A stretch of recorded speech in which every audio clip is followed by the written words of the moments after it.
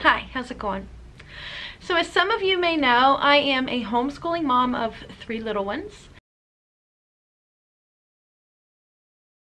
So school has just started for the year a couple weeks ago, and between that and sports, my painting time has been, cut like down to a very minimal. But I am still able to get some painting time in, usually in the night when I put the kids to bed, and then I just have some nice quiet time and I come out here into my studio and paint a little bit, and that's very nice, and I love it so much. It's my therapy. It's art therapy.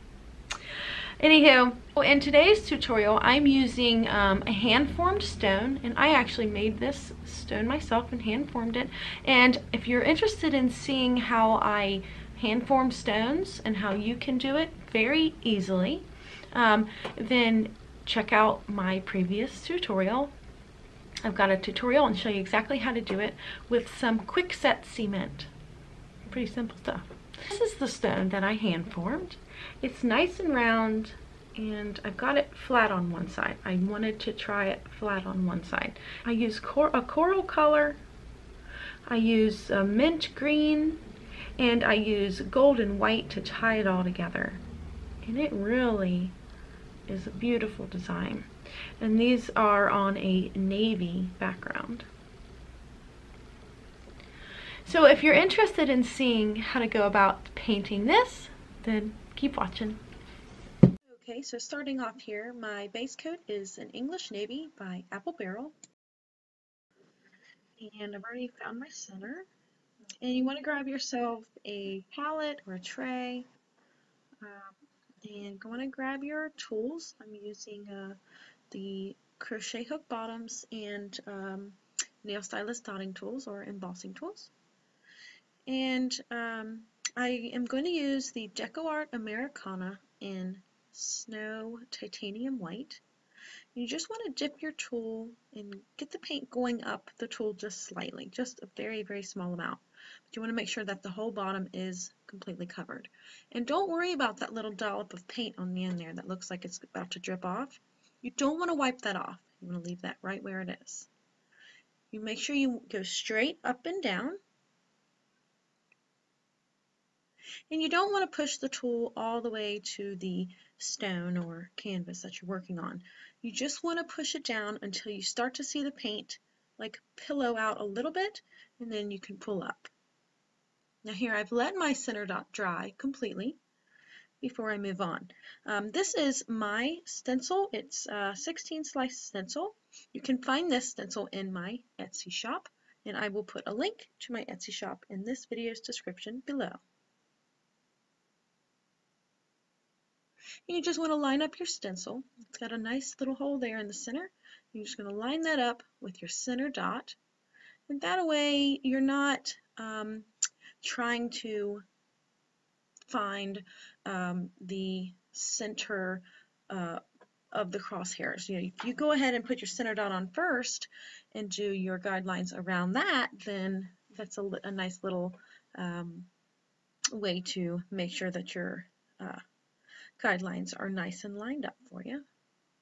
And these are nice and flexible stencils, so you can go ahead and just bend it down and around the stone and hold it in place.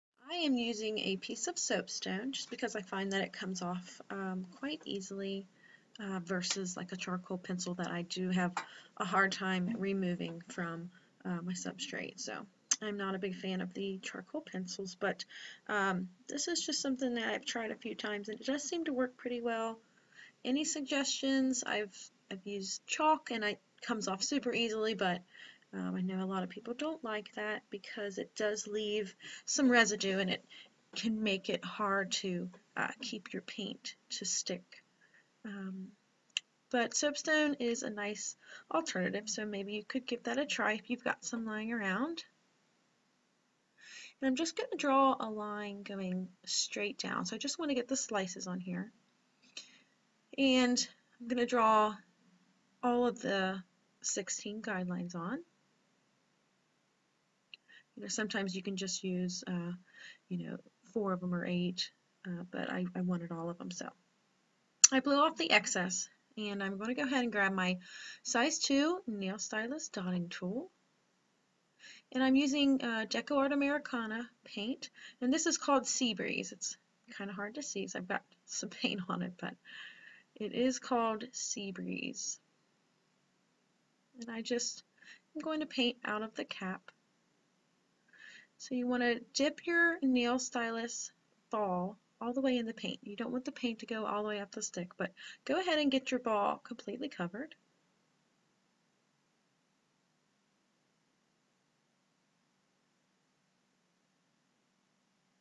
And I'm just going to line up my dots, and I want to get them as close to that center dot as I can without actually touching it.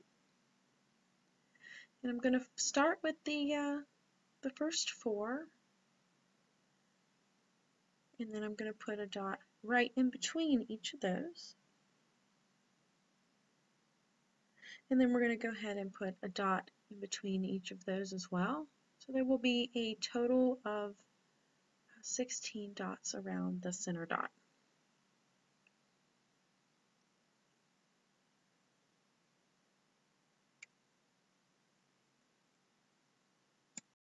Alright, so the next paint that I'm going to use here is Deco Art Americana paint in Bright Salmon.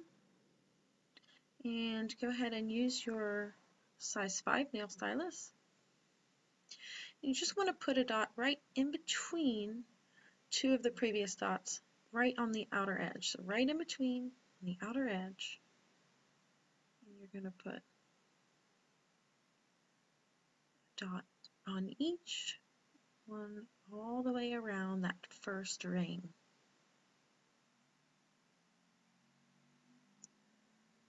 And it does seem to help to go ahead and line them up just like we did when we started here. So top and then the bottom, and then left and right.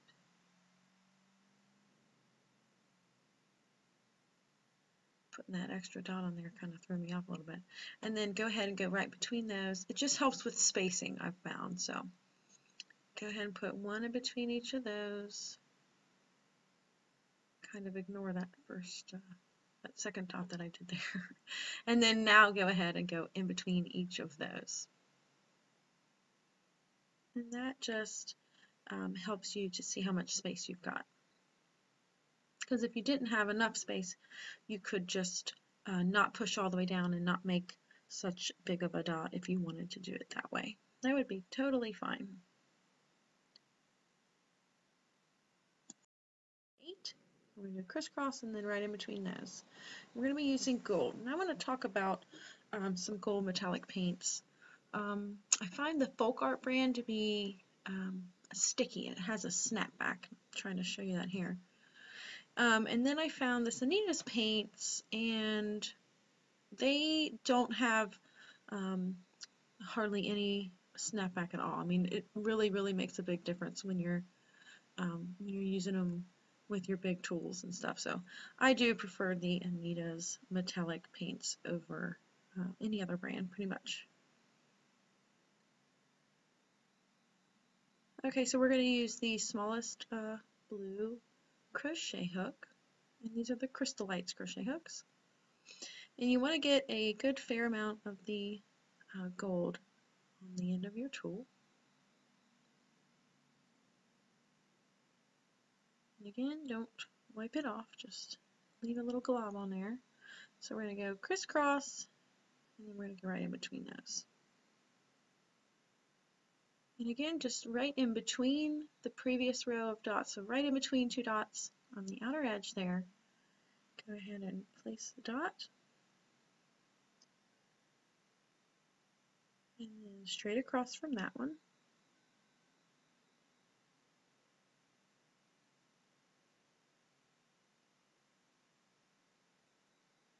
And you always want to be in the habit of dipping your tool after you make a dot. So you want to dip and then dot and then re-dip and then dot and then re-dip.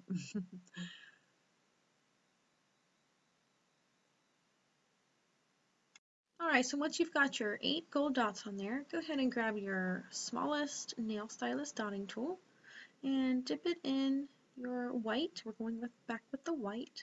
And you want to make your first dot on the center of the outer edge there, and then you just want to go ahead and keep on dotting.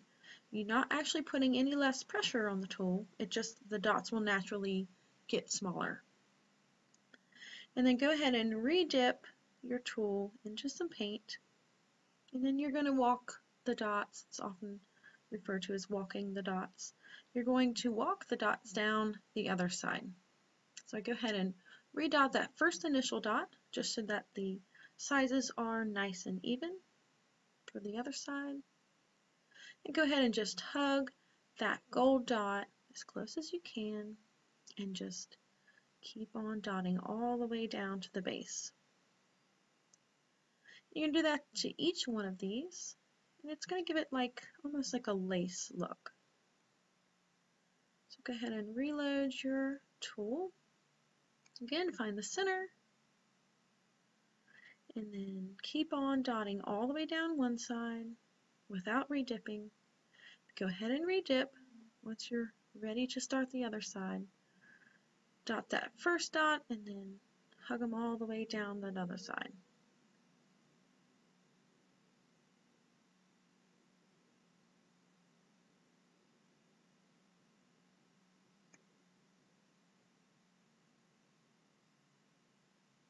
And here's the last one here.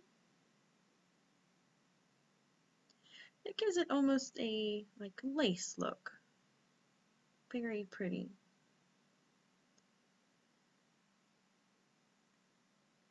Okay, we're going to go with the gold now. Same size tool, and I'm just going to go ahead and put a few dots running down right about the top of the white dots there, and just make about whatever you can fit there, 3 or 4 dots. Just kind of walk them in towards the center dot. Alright, and for our next set of dots we are using Teal Mint, and it's Deco Art Americana brand, and you always want to shake your paint. Alright, using the yellow crochet hook, I'm going to go ahead and go right in between each of the gold dots of the previous row there, the little bridges. I like to call them little bridges. Go ahead and put a dot right in between each of those all the way around, and we're going to have 8 of these.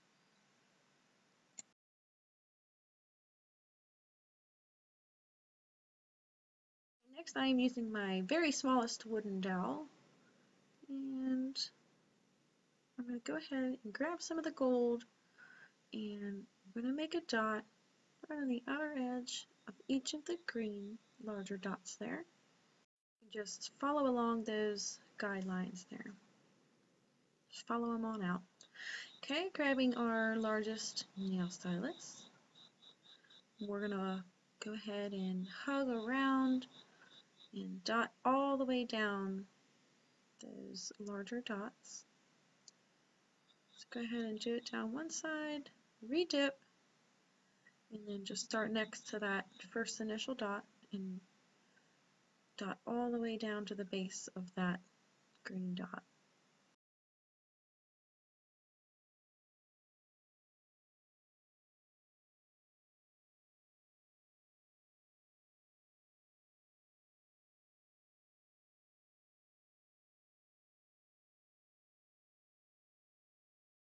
Alright, going back with the coral color, I'm going to go right in between these little gold bridges that we just made here, all the way around, so 8 dots around, and then grab your smallest nail stylus. We're just going to kind of fill in that space with a couple more little coral dots there, going right down in between those bridges, if you can fit them. And if not, just skip this step. And you can always pause. If I don't skip ahead a little bit here and there or speed up, then this tutorial would be probably about an hour long or more. Going back with the smallest wooden dowel, and I'm going to put some more of the white. I'm just going to put a dot on the outer edge of each of the coral dots.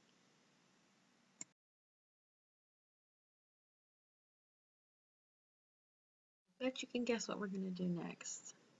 Yep, go ahead and grab your largest nail stylus, dip it in that white, and go ahead and hug those coral dots and dot all the way down to the base. You can count them out if that helps you. You don't have to. Sometimes they don't have the same amount. If your main dot is just slightly off, it may not have the same amount of dots on each side, but you know what? It's not going to matter. By the end of this, it's going to be an absolutely gorgeous stone. No one's going to be looking and scrutinizing, and if they are, well then, they don't need to be looking. Don't be hard on yourself. Just go ahead and go with it. Enjoy the process.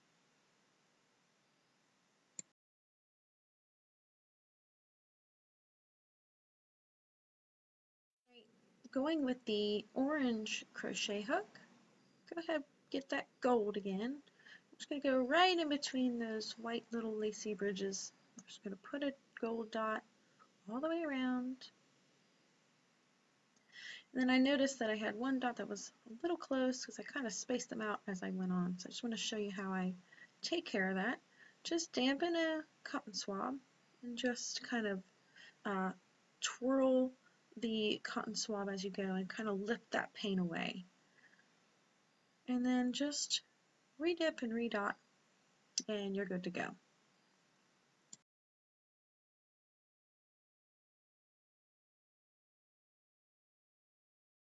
Alright, go back with the first initial, the Sea Breeze green paint.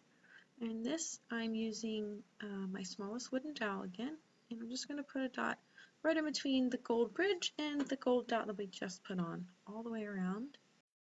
Followed by grabbing your larger, it's a light blue tool, and go ahead and go back with that green color.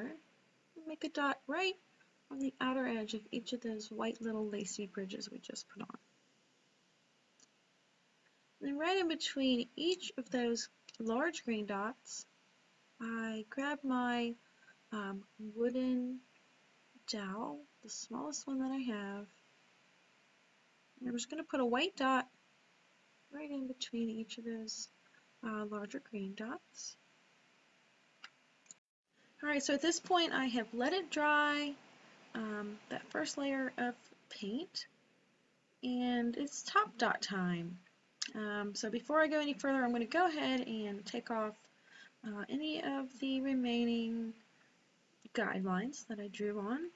And the best way to do that is just to get a cotton swab and get it a little bit damp, nothing soaking wet or anything, and then just gently rub off your guidelines.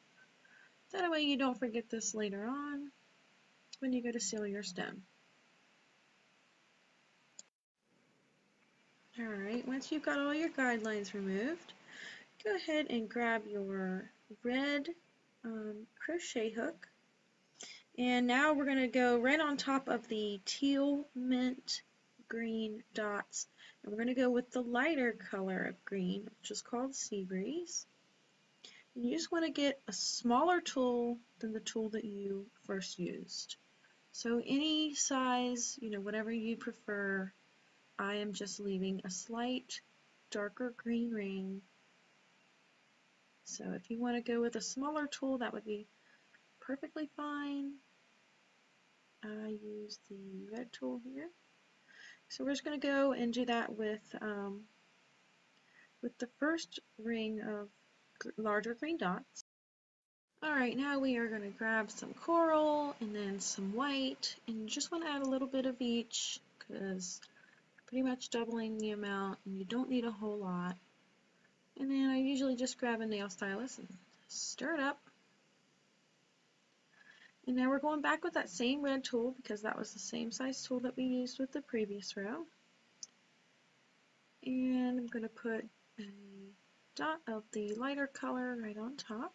Just going to leave a little ring of the darker color.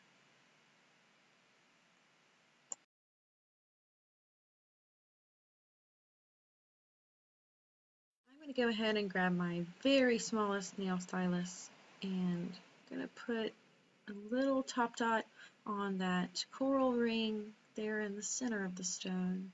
And you can just completely skip this step if you want to. I just wanted to show you this is a variation that you can do if you would like.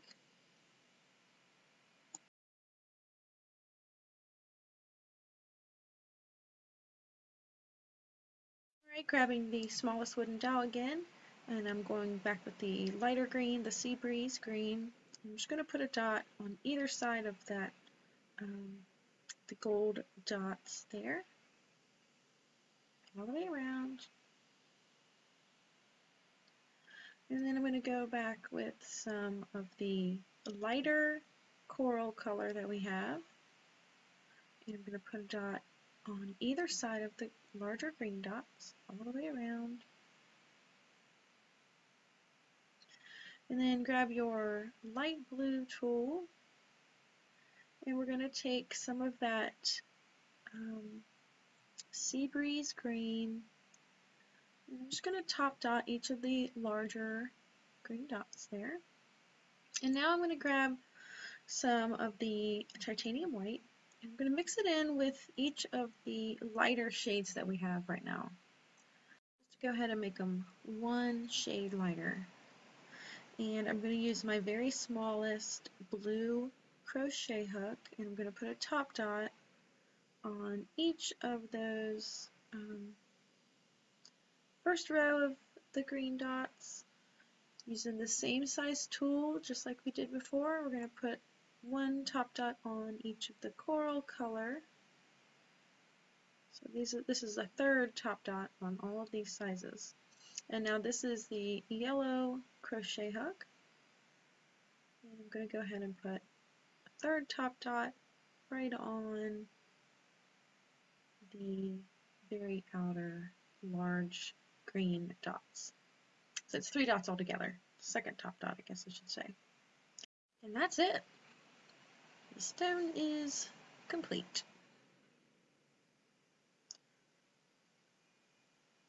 And here we get you a good shot of the rings so you can see the rings going on.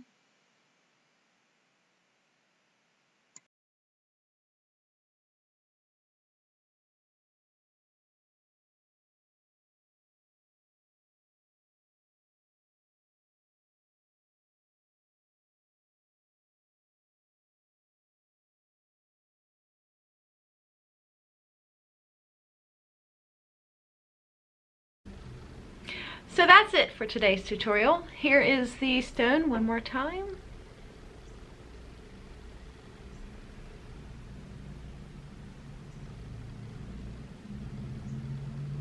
I hope you liked it, and if you did like it, please don't forget to give me a thumbs up.